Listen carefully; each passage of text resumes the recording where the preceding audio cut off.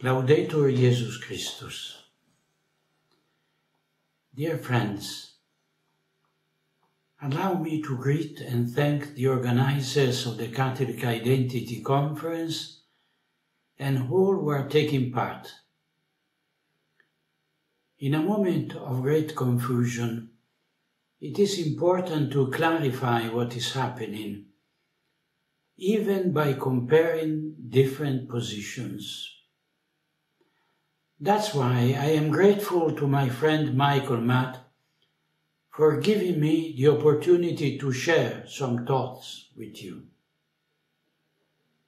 In this speech, I will not try to give answers, but to pose a question that can no longer be postponed, so that we bishop, the clergy and the faithful can look clearly at the very serious apostasy present as a completely unprecedented fact, one that cannot be resolved, in my opinion, by resorting to our usual categories of judgment and action.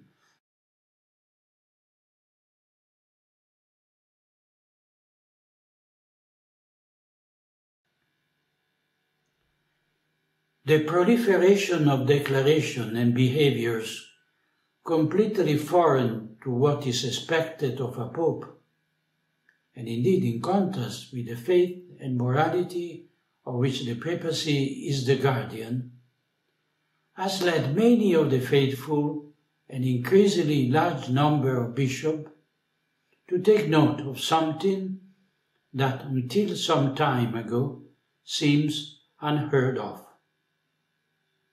The throne of Peter is occupied by a person who abuses his power, using it for the opposite purpose to that for which our Lord instituted it.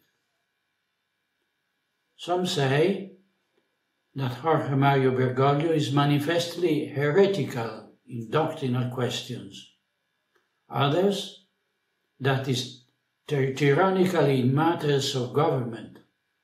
Still others consider his election invalid because of the multiple anomalies of the resignation of Benedict XVI and the election of the one who took his place. These opinions, more or less supported by evidence or the result of speculation that cannot always be shared, nevertheless confirm a reality that is now incontestable. And it is this reality, in my opinion, that constitutes a common starting point in trying to remedy the disconcerting, scandalous presence of a pope who presents himself with ostentatious arrogance as inimicus ecclesiae, and who acts and speaks as such. An enemy who, precisely because he occupies the throne of Peter and abuses papal authority, is capable to inflicting a terrible and disastrous blow, so as no external enemy in the entire history of the Church has ever been able to cause. The worst persecutors of the Christians, the fiercest adherent to Masonic lodges, and the most unrestrained heresiarchs, and never before succeeded in such a short time and with such effectiveness in devastating the Lord's vineyard, scandalizing the faithful, disgusting the ministers, discrediting his authority and authoritativeness before the world, and demolishing the magisterium, faith, morals, liturgy, and discipline. Inimicus ecclesiae, not only with respect to the members of the mystical body, which he despises, ridicules, He never ceases to launch poison epithets against it, persecutes and strikes, but also with respect to the head of the mystical body, Jesus Christ, whose authority is exercised by Bergoglio no longer in a vicarious way, which would therefore be in necessary and dutiful consistency with the Depositum Fidei, but rather in the self-referential, thus tyrannical way. The authority of the Roman Pontiff is in fact derived from the supreme authority of Christ, in which it participates, always within the boundaries and scope of the goals which the Divine Founder has established once and for all, and which no human power can change. The evidence of Bergoglio's alienity to the office he holds is certainly a painful and very serious fact. But becoming aware of this reality is the indispensable premise for remedying an unsustainable and disastrous situation.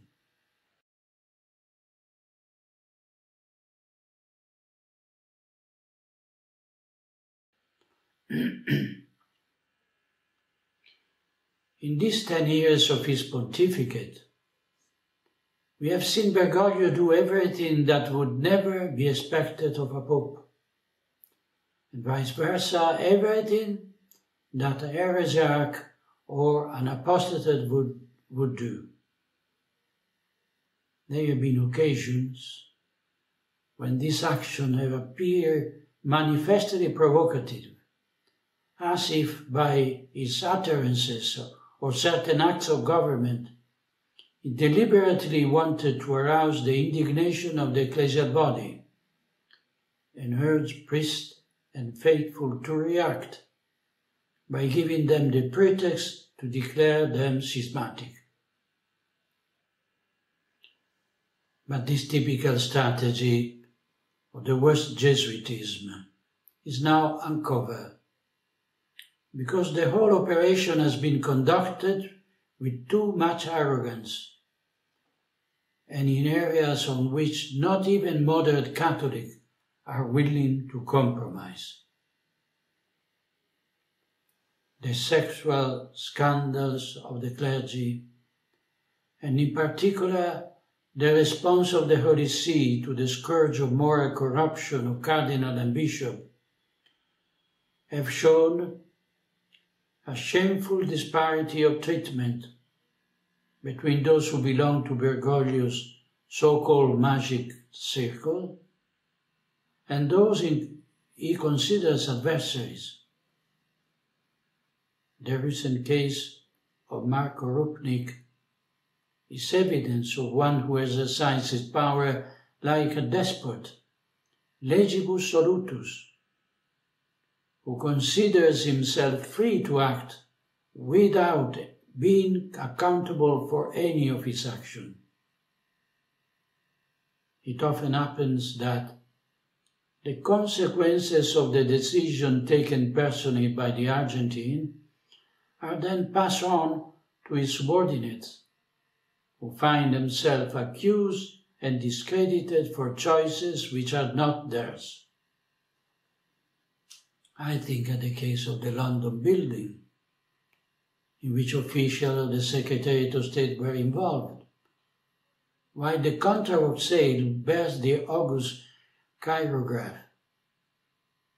I think of the shameful handling of the Rupnik case, which in addition to having rehabilitated a criminal responsible for horrendous crimes in contempt of the numerous victims, has also discredited the former prefect of the Congregation for the Doctrine of the Faith, Cardinal Adaria. I am thinking of the Mecari case,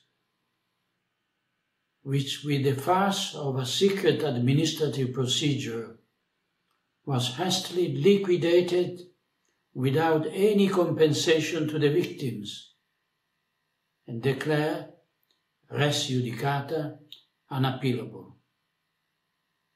And the list goes on and on. It remains evident that the unfortunates who willingly or unwillingly collaborate with Bergoglio find themselves thrown overboard as soon as the press discovers the Vatican scandals. Many are noticing this cynical and utilitarian behavior, which in fact brings them to decline appointments and promotion, precisely so as not to find themselves in an uncomfortable role of scapegoat.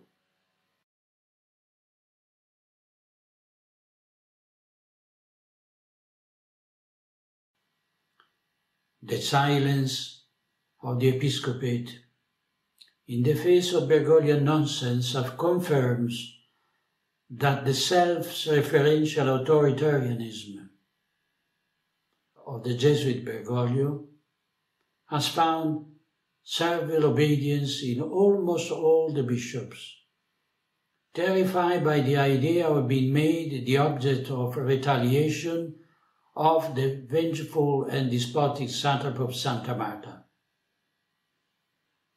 Some diocesan bishops are beginning to not longer tolerate his devastating action, which undermines the authority and the authoritativeness of the whole Church.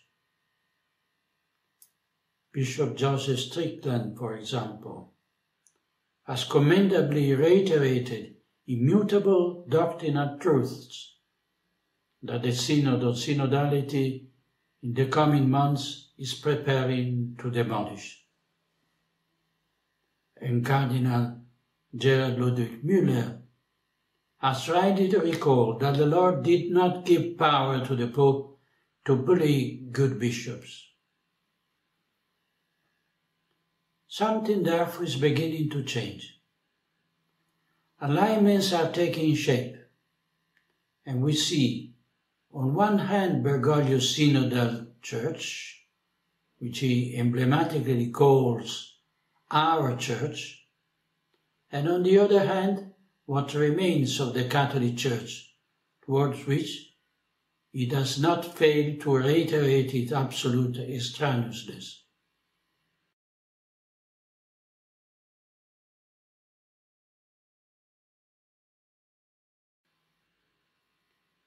Bishop Athanasius Schneider maintains that any irregularities that may have occurred in the 2013 conclave have in any case been healed in radice by the fact that Jorge Mario Bergoglio has been recognized as Pope by the cardinal electors, by the episcopate, and by the majority of the faithful.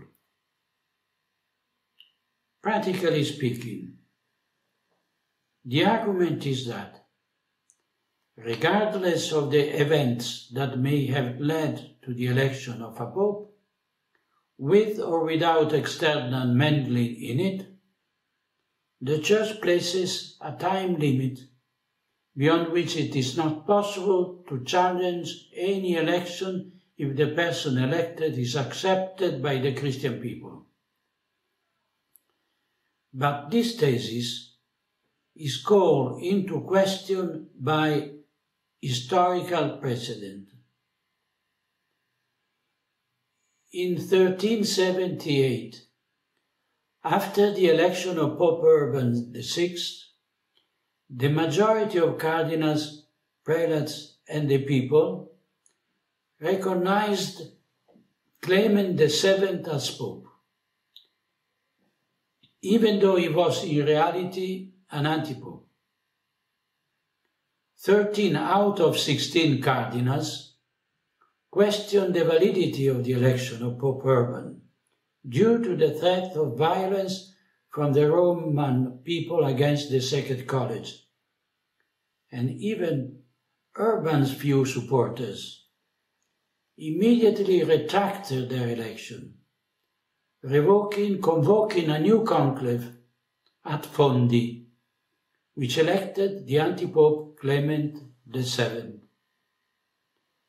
Even St. Vincent Ferrer was convinced that Clement was the real pope, while St. Catherine of Siena sided with Urban.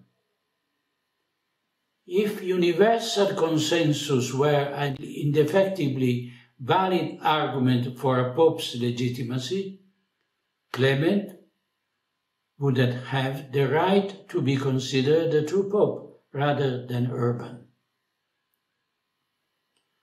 Anti-Pope Clement was defeated by Urban VI's army in the Battle of Marino in 1379 and transferred his see to Avignon, leading to the Western Schism, which lasted 39 years. Thus we see that universal acceptance argument does not withstand the test of history.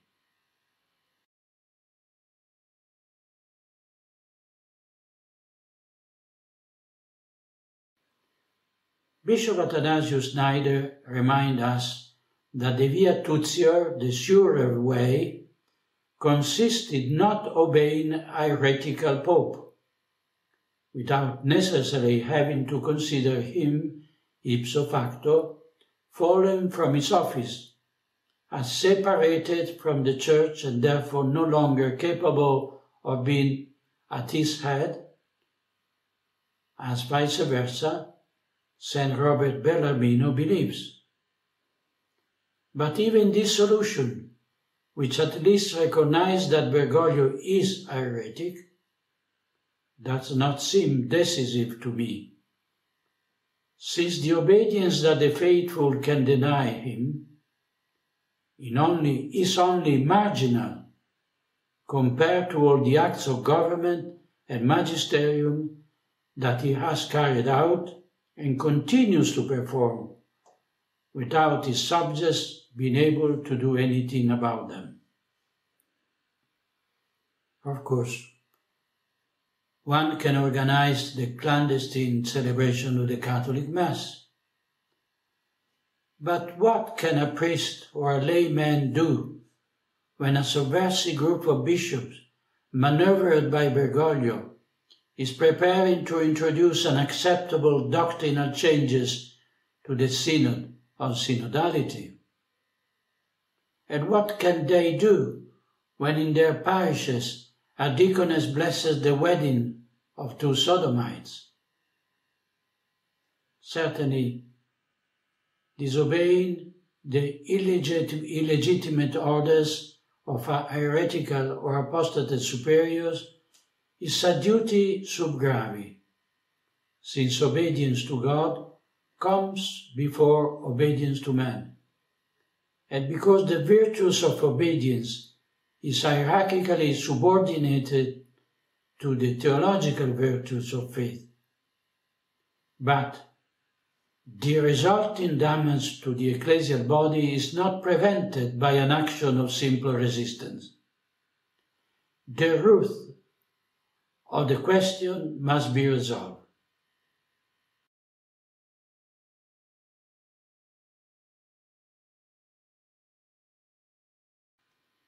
Thus, taking notice of the fact that Bergoglio is a heretic, and Amoris Laetitia in his declaration of intrinsic immorality or capital punishment would be enough to prove it, we must ask ourselves if the 2013 election was in some way invalidated by a lack of consent.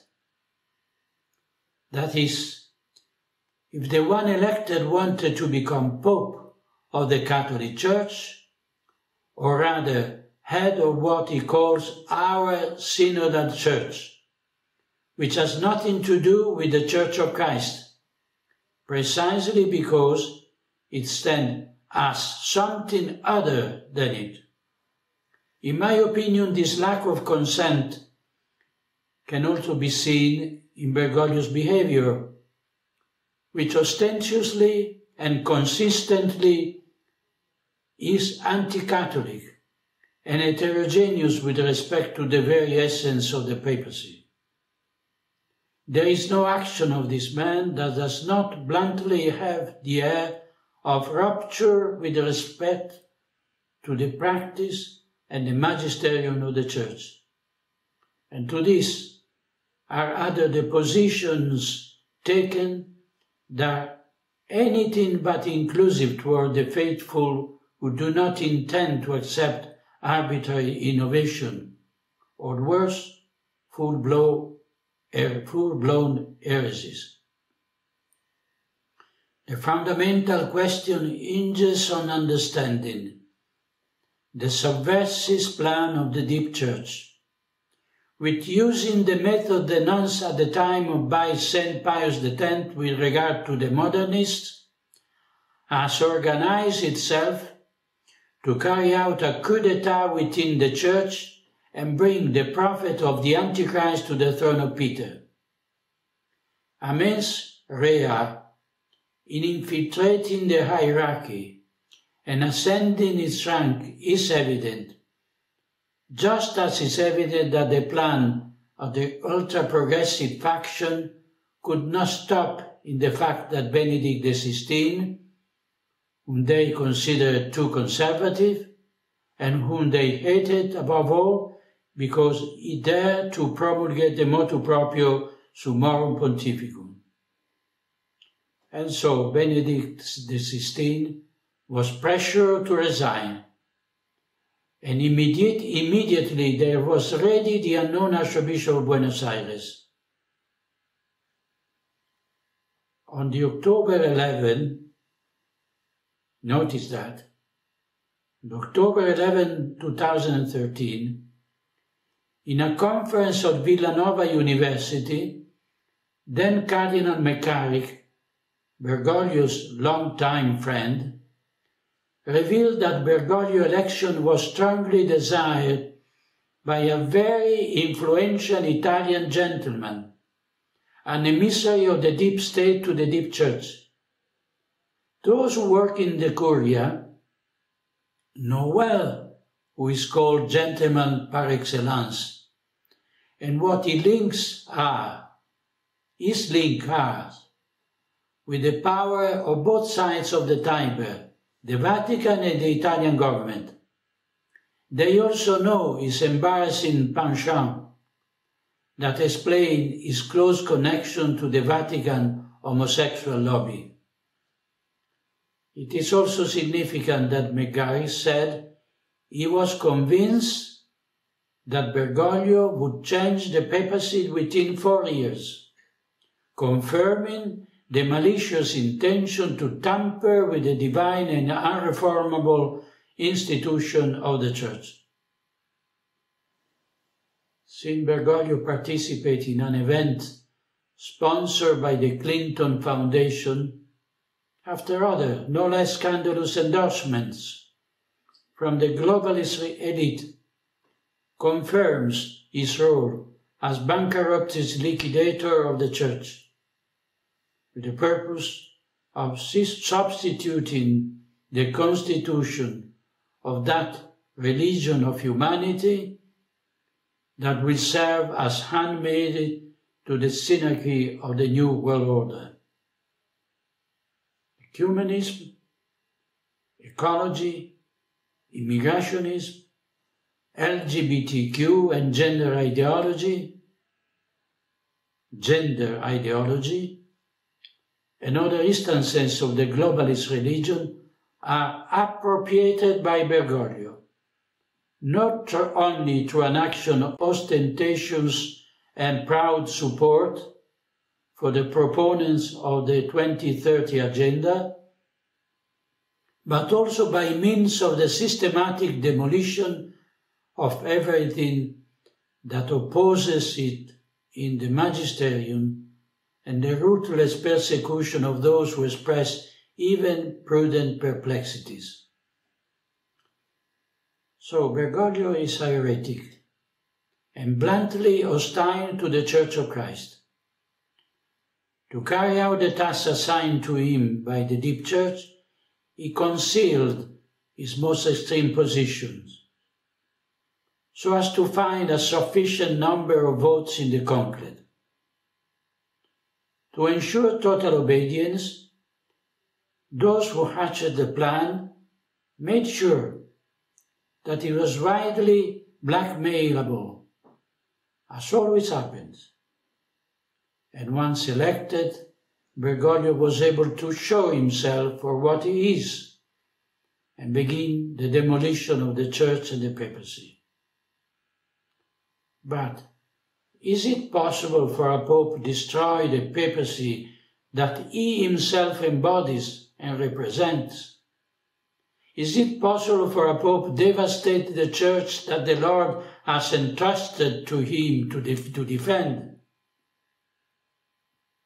And again, if a cardinal's participation in the conclave is intended to be malicious, if he intends to subversive act against the Church, if the aim is to commit a crime, then even if the procedures and norms of the election are apparently respected, there is undoubtedly a mens rea, and this criminal intention emerges from the cunning by which the cardinal were accomplices to the plot, collaborated in deceiving the cardinals who voted in good faith. I wonder then, are we not in the presence of a defect of consent that affects the validity of the election? I repeat, are we not in the presence of a defect of consent that affects the validity of the election? Without saying that, the very co-presence of a renounced pope and a reigning pope is already in itself an element that leads us to believe that they have a false concept of the essence of the papacy, considered to be a role that can be shared with others. Let us not forget that the distinction between munus and ministerium is arbitrary, and that there cannot be a pope who dedicates himself to the ministry of prayer and another one who governs. Christ is one, the Church is one, and there is only one successor of Peter. A body with two heads is a monstrum that is repugnant to nature even before the divine constitution of the Church.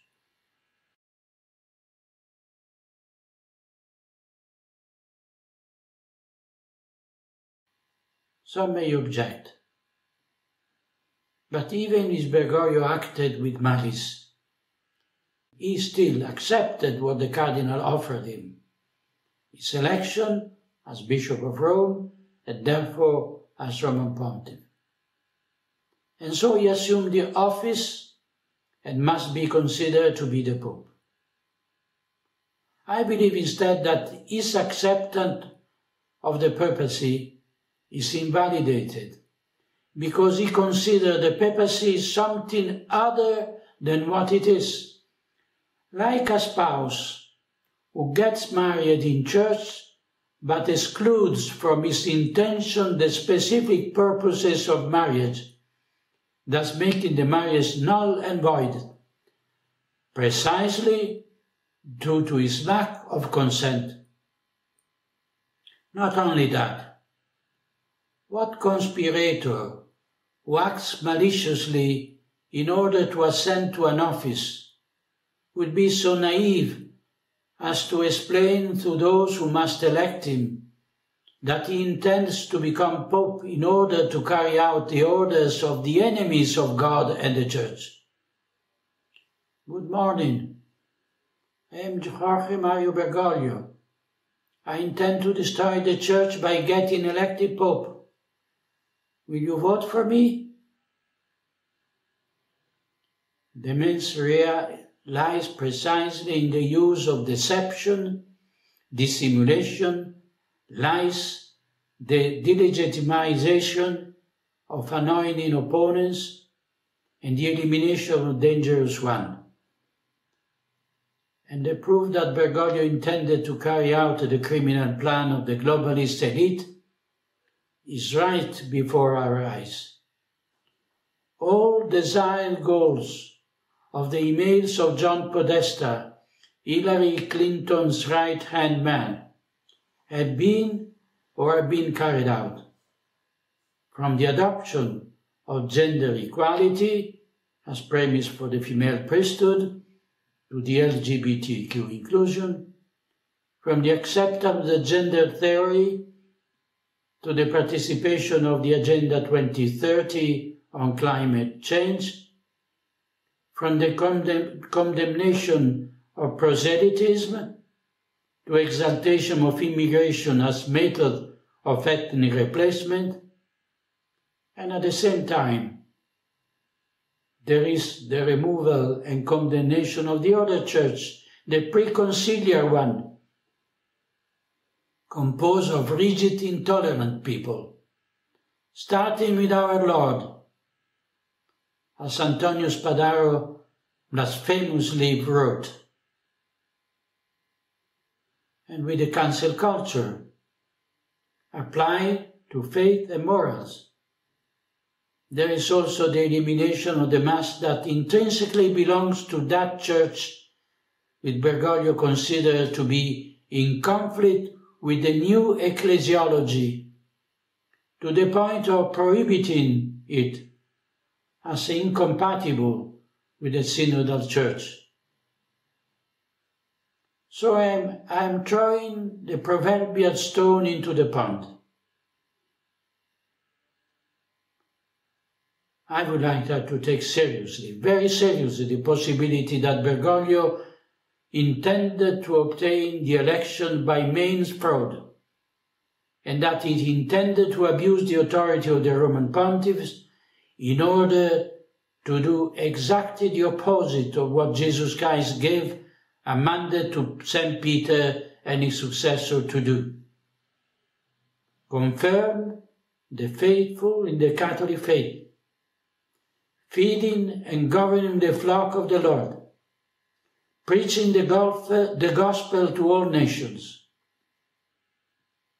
All the act of Bergoglio governance and magisteriums, since his first appearance to the Vatican Loggia, when he introduced himself with his disturbing Buonasera, as unrevealed, in a direction diametrically opposed to the Petrine mandate. He has adulterated and continued to adulterate the Depositum Fidei.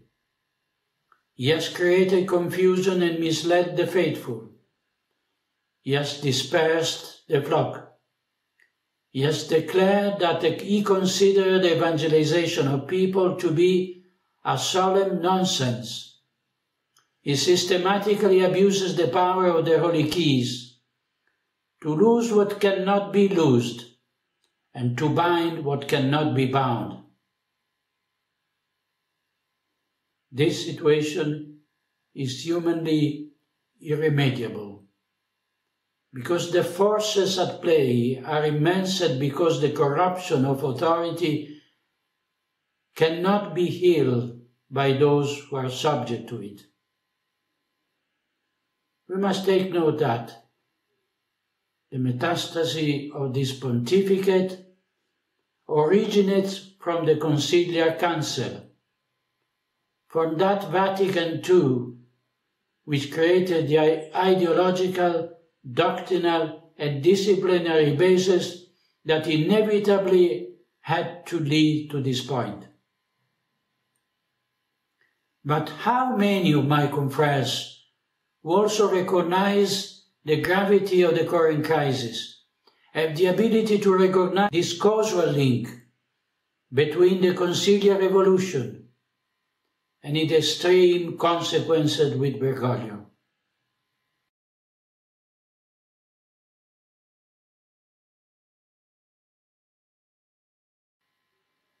If this Passio Ecclesiae is a prelude to the end times.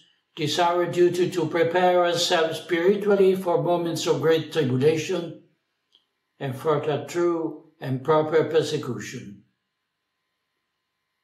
But it will be precisely by retracing the Via Dolorosa of the cross that the ecclesial body will be able to purify itself from the filth that disfigures it and merit the supernatural help that Providence reserves for the Church in time of times.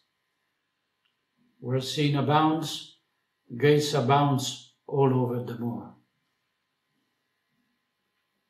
Finally, allow me to remind you that the Exsurge Domini Association I founded aims to give spiritual and material help to priests and religious brothers and sisters who are persecuted by Bergoglian Church because of their fidelity to tradition.